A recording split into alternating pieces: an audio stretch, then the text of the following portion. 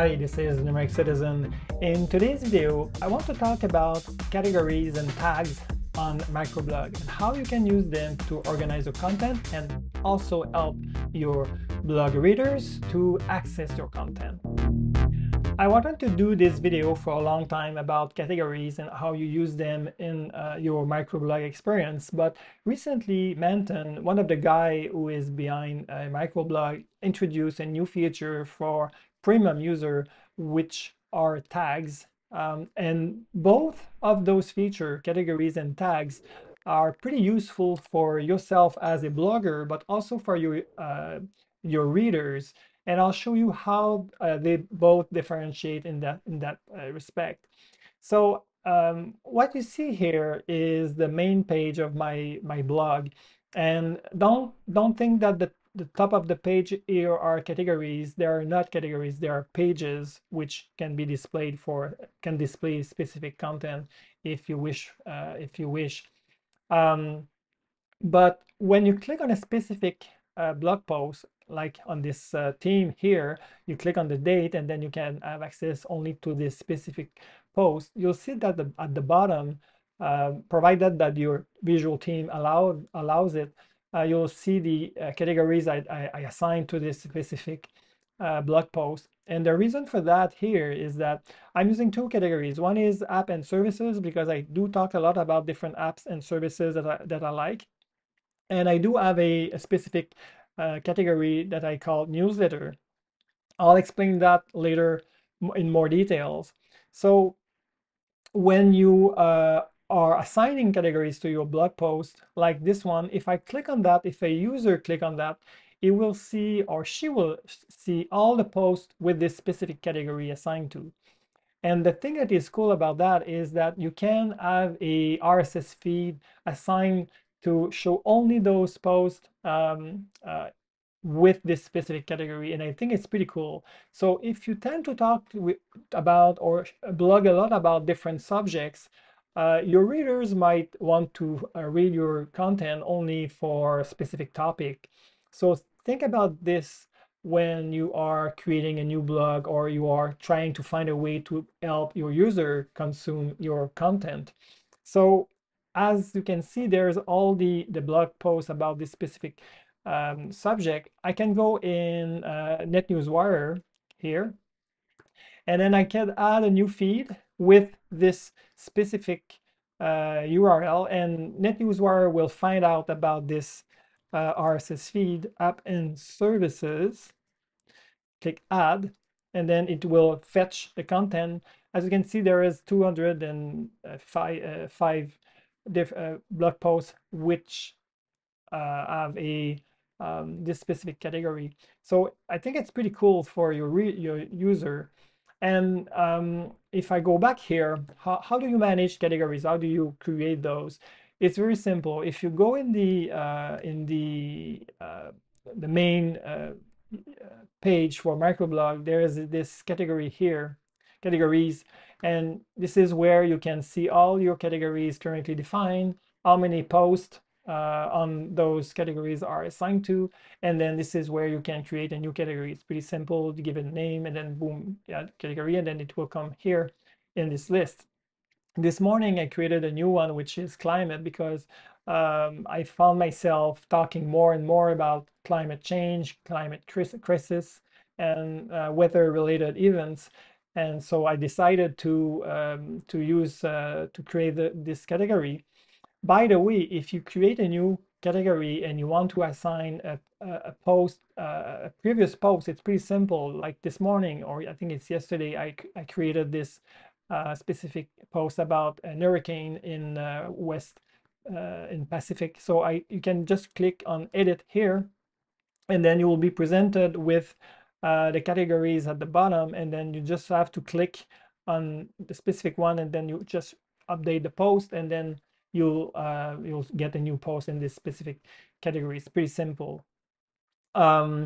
The other thing that you have to know is that regarding categories, so you see here there's one post in this specific category. It's pretty simple. So again, categories are not at the top here. It's very for assigning to each blog post.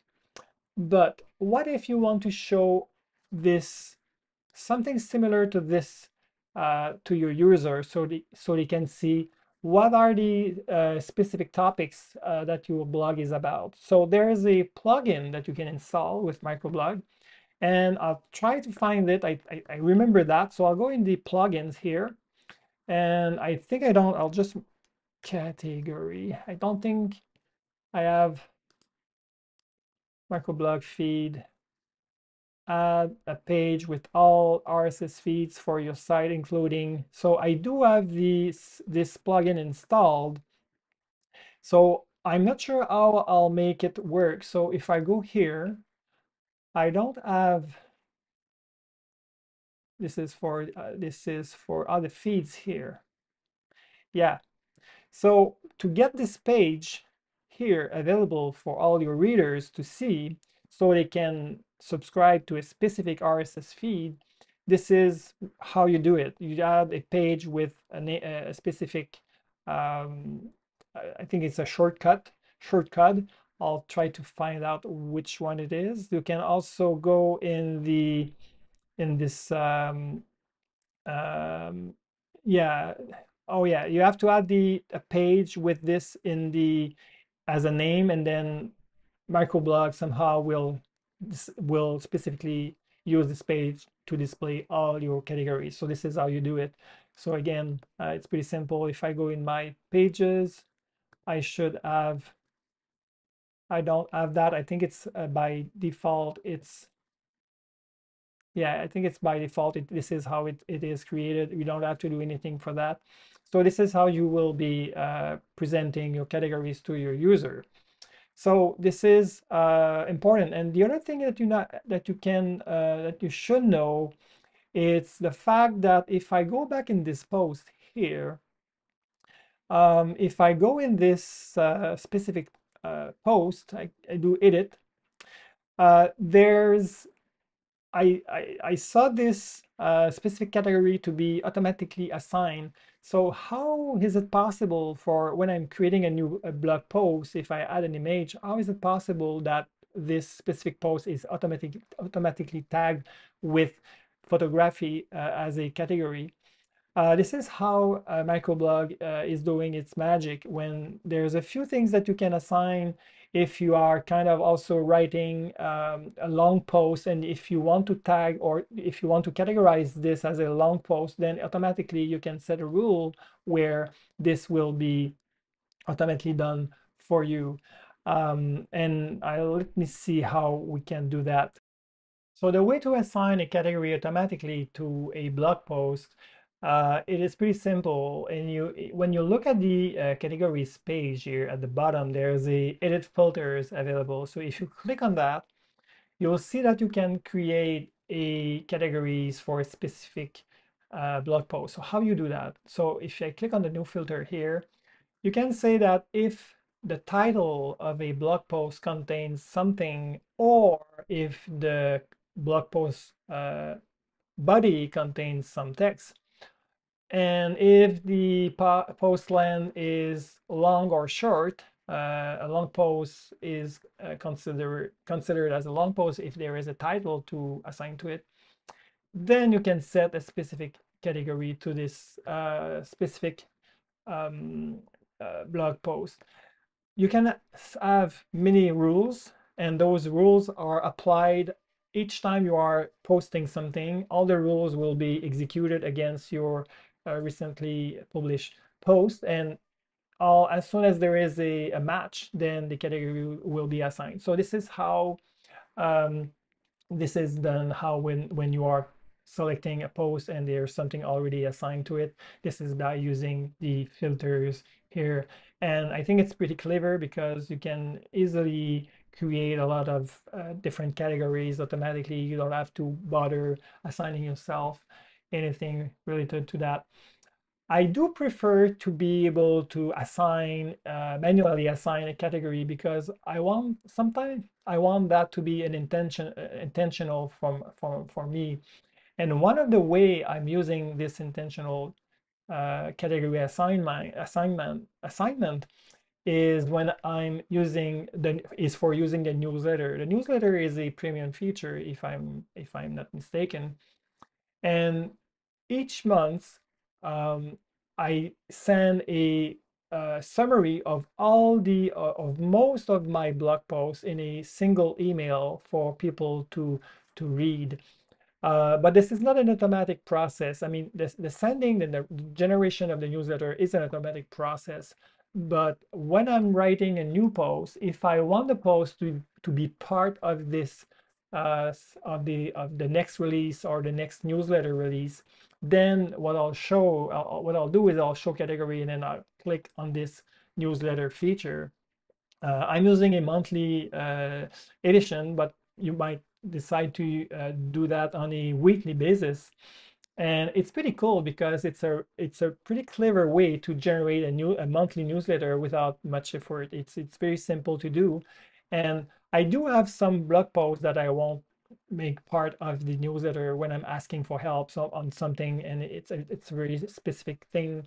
Then I'll probably exclude this post from the upcoming newsletter. So this is how I'm intentionally using the, the category assignment to a blog post. So that's for the categories feature of microblog. Now let's talk about tags. Tags is a recently introduced feature for to go with bookmarks, and this is a feature for premium subscription. And tags are used for bookmarks only. So bookmarks is a very interesting feature because suppose you're reading your timeline. This is my current timeline in Microblog, and I do find an article that I would like to read later. Then I can go over here in this timeline. You'll see there's a reply button, there's a bookmark, and I can embed that. Let's say I want to bookmark that for later reference or for to read later. Here I have another post from this guy about a meteorologist naming heat waves according to polluting companies. I already bookmarked this specific post, and this is why you see here there is a unbookmark um, uh, thing that I can click on just to remove it from my bookmark. There is this tag here that I can use to tag this bookmark. So let's say I think I will react to this. I want to create a link post later on. I can just type a few letters, link post, and I'll click update. So now I have tagged this specific um, blog post. This one is bookmarked, but there is no way for me to add a tag from there because the page is not dynamically refreshed. So what I'm going to do, I'll go up in this here and I'll go in the bookmarks section on the navigation bar on the left. So this is again the tag that I just created for this specific. I'll just, if I want to add a new tag, I can add a comma there, and I can also write climate change. This is auto completion because I already tagged in the past post with the exact same tag. So I just click enter there and I'll click update here. And also on this specific article, which I just bookmarked, I can add a tag. And again, if I want to maybe later on to read, I think I have a to read here, and maybe I'll create a link post about that, and I'll click update.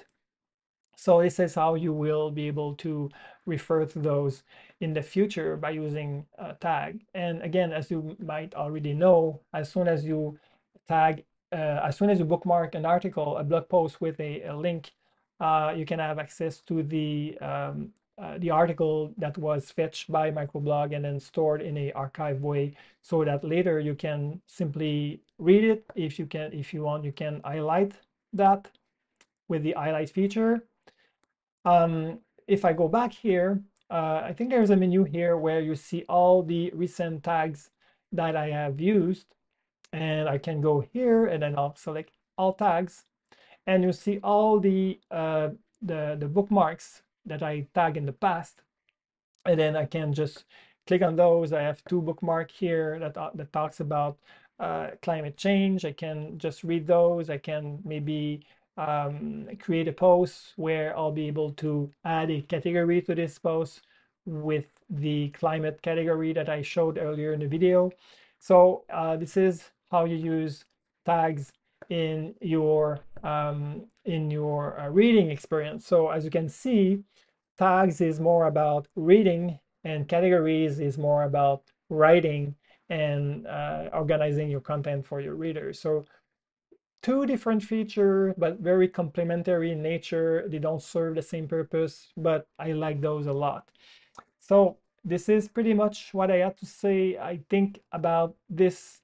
Also, some visual teams will be able to expose the tags on your bookmarks page. If you go again, if I go on my blog here, I have installed a plugin to show, I think it's, no, I don't have those.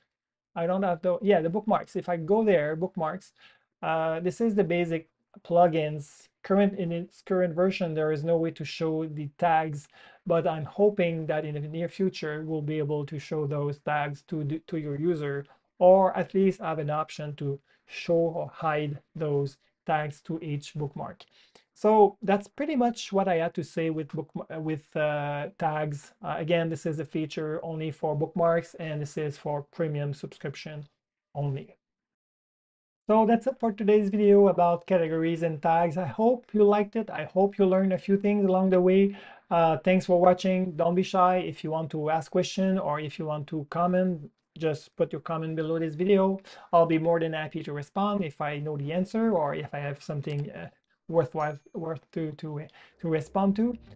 So again, thank you for watching. Thank you for being there until the very end of this video, and see you guys for another one. I'm working on a special project for September. Can't wait for me to share it to you.